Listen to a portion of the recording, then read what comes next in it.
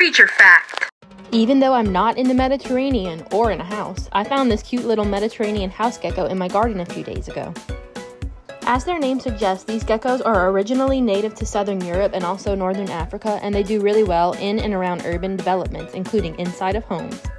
They have been introduced into many areas past their native range though, including several areas in the United States, and they have no plans to slow their spread.